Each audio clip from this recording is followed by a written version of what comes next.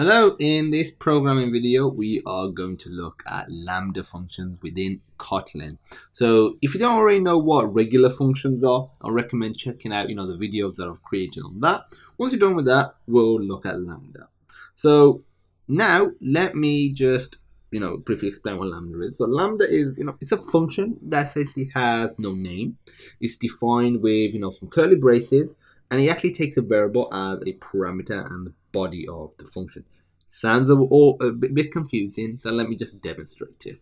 So to create a Lambda function, so I want to create one that multiplies numbers. So I'm going to call it multiply, and it's going to have some parameters. So let's say num1 colon int, num2 colon int, and now I'm at the end. What we need to do, I'm going to call it lambda. So lambda, and then what you do is colon, and this is the actual sort of lambda expression that you're passing in. And we're going to say int, and we're going to call this unit. Like, so actually, no, it is unit, sorry. We're not calling it a unit. Okay, in here to add the values together, so we could do val result equals num1 plus num2, nothing new here. And to actually do something with it, so we are going to do this here, lambda. So I'm going to say lambda, going to pass in the result, and now we need to call it. To call it, it's a pretty interesting way you do it. So you create a variable, you don't directly call it, you create a variable first. So we call it val, we don't want it to change. Then, so if I call this lambda colon, and I'm gonna, this is gonna be an int because that's what the data type is. Then the Kotlin unit equals, now you put curly braces, and we are going to put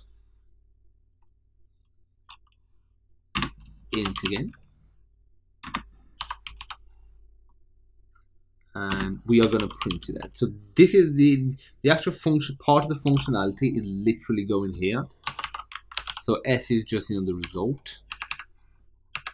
I'll put a semicolon, but essentially like the functionality of the result is going here. And now if we run it, to run it you do multiply,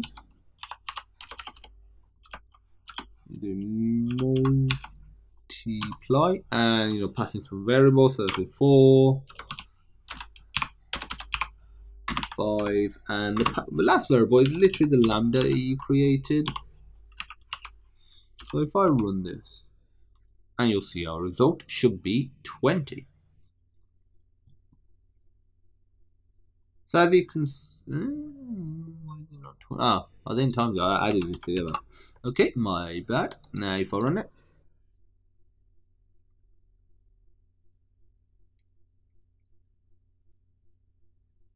okay, there we go. We've got 20 using lambda expressions within Kotlin. Quite a bit going on here. Can be a bit confusing.